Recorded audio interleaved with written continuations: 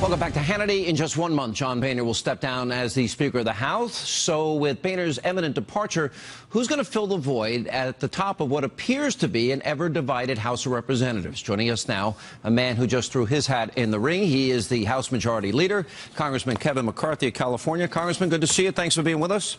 Thanks for having me, Sean. Congressman, 60% of Republicans polled this week feel betrayed by the Republican Party in Washington. Are they justified? I'm one of them. Yeah, they are justified. I'm one of them, too. Sean, think of this. 50 times this House has repealed Obamacare. It goes to the Senate and it sits there. But you know what's a little different that started today? We've got reconciliation. And what that means is but you only need 51 votes in the Senate. You never defunded Obamacare. You have the constitutional power of the purse in the House. You guys never defunded it, never had any teeth. Sean, wait 1 second. Reconciliation, by getting a budget in the House and the Senate, allows you to take it through with 51 votes. Watch what happened in the Ways and Means today, and watch what's happened in the next 2 weeks. The leading Democrat in Ways and Means said you just gutted Obamacare, because that's the best thing I heard today in Congress. And that's going to pass and get to the Senate. But I'm frustrated, too. Look what happened with Iran, where the Senate can't change a nuclear option to protect a nuclear-free world. All right, let me ask you some specific questions. Please. Give me a grade for John Boehner. Let me put up on the screen. Since he's been the Speaker of the House, the debt has gone up. Since he's Speaker, he's a Republican, limited government, $4.1 trillion. Look at the amount of money Republicans funded for Obamacare since he's been Speaker under his leadership, $209 billion. I mean, you were there as Majority Leader. Do you bear any responsibility? I bear responsibility. But, Sean, I came here 1 year ago, and let's see what we've been able to do. When I came into office, our deficit was running each year at $1.4 trillion. Now it's about $400 billion. That's the fastest decline almost in ever in America's history. That's still almost as high as Bush's highest year, though. Let's be honest. But it is honest, but let's be honest, who's in the White House? Think of this. My first day on the job as Majority Leader, I got booed when I went to the microphone by the Democrats. Why? Because I told them they were not going home until we passed a border security bill. You knew what was going along that border. And you know what was more important? We're going to hold this president accountable for his lack of dealing with it. Great. Yes. Give me a grade for John Boehner as Speaker of the House. Give me a grade. I think John Boehner deserves a B-. Because the one thing I will tell you, now look, you may disagree with me. Yes. He won a majority. We've got the highest margin we ever had before. We lowered the deficit within there. But you know what? There is a lot more. We passed 300 bills this year, but you look into the Senate, they haven't moved. But there's a frustration. I agree with you on the Senate, and Mitch McConnell deserves his share of responsibility, as do Republican senators. But I'm not talking about the Senate. Let me ask you this. You voted 50 times to repeal Obamacare, but there's a constitutional power you guys have that you don't use. And it seems all Obama has to do is mention, we're going to shut down their government and blame Republicans. You fund Obamacare. You fund executive amnesty, which you told us, the whole Republican caucus told us they would stop if we would elect the Senate last year. Sean, they funded it. They funded it, and you're about to fund Planned Parenthood. No, Sean, amnesty is not going on. The courts has stopped that. So there's no funding there. And there should not be as we go forward. But in February, didn't you guys end up funding it because you passed the omnibus, you gave up your leverage? No.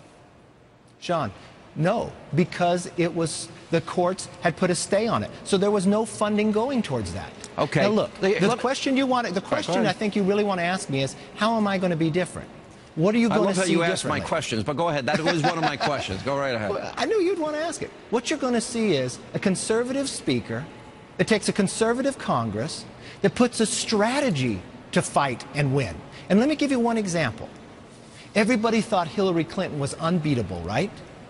But we put together a Benghazi special committee, a select committee. What are her numbers today? Her numbers are dropping. Why? Because she's untrustable. But no one would have known any of that had happened had we not thought and made that happen. That's something good. I give you credit for that. I give you credit for sequestration. I'll give you credit where credit is due. But here's what every conservative wants to know. Yes. Are you willing to defund Obamacare and use your constitutional authority? Are you willing to use the power of the purse to defund Planned Parenthood? Will you use the power of the purse to stop the power grab of this president through the use of executive amnesty, ignoring our laws and our Constitution? If you're Speaker, will you go into your conference and say, this is what we should do, we need to unite together? I will unite them, and yes, we'll do it. But you know what? You will do those. We're not going to do it when we have one day. This is what we're going to do, Sean, and we're not going to be able to do it alone. We're going to put a strategy together, just as we do a select committee on Planned Parenthood. So we go out across the country, and they see. The president won't even watch those videos. The Democrats won't watch those videos. We need America to watch those videos. And you know what? We need your help as well. We need to come together. Listen, if you guys fight for that, Ted Cruz was on earlier. Last night we had the House Freedom Caucus members on. And I asked Ted, and I asked the members, I said, wait a minute, tell me if I'm wrong, because John Boehner actually said, let's see, it's unrealistic. I'm a false prophet. We never had a chance to defund Obamacare. We're spreading noise. It's a fool's errand. He's attacking conservatives for saying, use the constitutional authority you have. All of these members say that you have the ability to do that. Do you agree with them? It's just a matter of uniting together and engaging in that fight? Do you agree with that? We have the ability to do it, but we have to have a strategy to be able to win it. And are you? Here's the next question. I'm willing to You'll fight, do that. but I'm not in for a fight for the sake of fight. Yes, Sean, you have known me. You have watched me. Sean, I came in here in '06 when we were in the minority. Who traveled the country recruiting people to defeat the Democrats? Who created Young Guns? Who wrote Pledge to America? Sean, that was me. I agree with all that. And there hasn't been a vision. Okay. I suggested one in 2014. Let me ask you this. When Boehner said these are false prophets, those were promises Republicans made. I find those comments despicable he made over the weekend. Am I right? Look, I do. I am the Ronald Reagan 11th commandment. I don't speak ill of any Republican because you know what? Every Republican should have a voice here. All right. And that's going to be the fundamental difference. I believe in the bottom-up strategy. Look, we need to change this country. Too many people in Washington care about power and institutions. All right, stay there, How about changing the Congressman. lives of every day? I got more questions for Congressman. He wants to be the Speaker of the House, Kevin McCarthy, right after the break. Please stay with us. You voted 50 times to repeal Obamacare, but there's a constitutional power you guys have that you don't use. And it seems all Obama has to do is mention, we're going to shut down their government and blame Republicans. You fund Obamacare. You fund executive amnesty, which you told us, the whole Republican caucus told us they would stop if we would elect the Senate last year. Sean, they funded it. They funded it, and you're about to fund Planned Parenthood. No, Sean, amnesty is not going on. The courts has stopped that. So there's no funding there. And there should not be as we go forward. But in February, didn't you guys end up funding it because you passed the Cromnibus, you gave up your leverage? No. Sean, no, because the courts had put a stay on it. So there was no funding going towards that. Okay. Now look, the question I think you really want to ask me is, how am I going to be different? What are you going to see differently? I love that you asked my questions, but go ahead. That was one of my questions. Go right ahead. Well, I knew you'd want to ask it. What you're going to see is a conservative speaker that takes a conservative Congress that puts a strategy to fight and win. And let me give you one example. Everybody thought Hillary Clinton was unbeatable, right? But we put together a Benghazi special committee, a select committee. What are her numbers today? Her numbers are dropping. Why? Because she's untrustable. But no one would have known any of that had happened had we not thought and made that happen. That's something good. I give you credit for that. I give you credit for sequestration. I'll give you credit where credit is due. But here's what every conservative wants to know. Yes. Are you willing to defund Obamacare and use your constitutional authority? Are you willing to use the power of the purse to defund Planned Parenthood? Will you use the power of the purse to stop the power grab of this president through the use of executive amnesty, ignoring our laws and our Constitution? If you're Speaker, will you go into your conference and say, this is what we should do, we need to unite together? I will unite them, and yes, we'll do it. But you know what?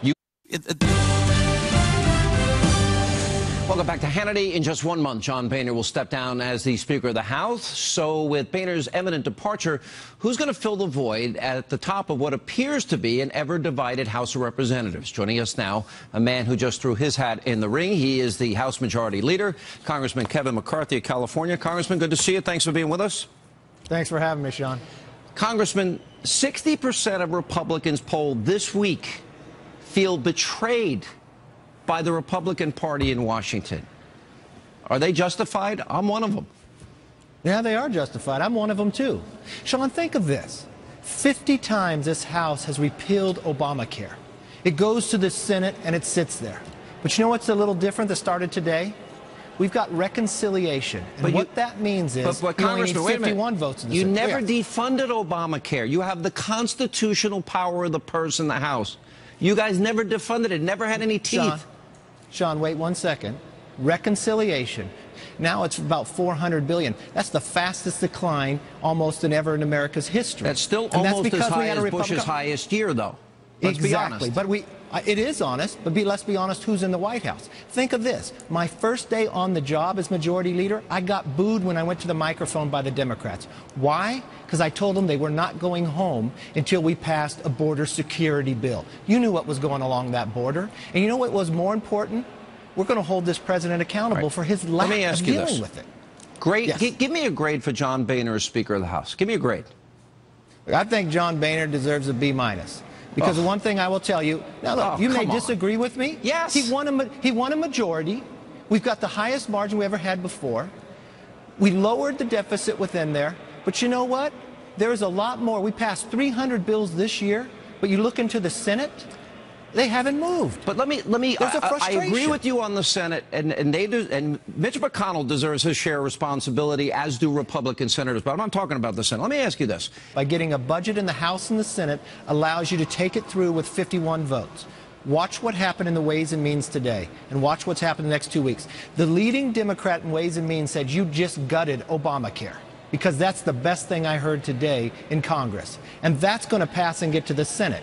But I'm frustrated, too. Look what happened with Iran, where the Senate can't change a nuclear option to protect a nuclear-free world.